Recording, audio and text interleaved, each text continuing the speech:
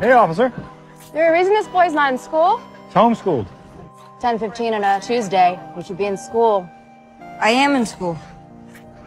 This is my class. Okay, and how's that? Gym class. Get in the truck, son. Yeah, in the truck. You have the proper qualifications to homeschool your son? Yes, I do. Okay, and can you tell me about that? Sure. The way things work here in California, the only thing I'm legally required to homeschool my kids is competence. I understand that's a pretty difficult thing to quantify, but I'd say Mom and I are pretty competent.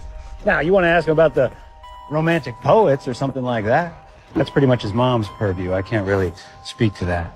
I'm more of a practical guy.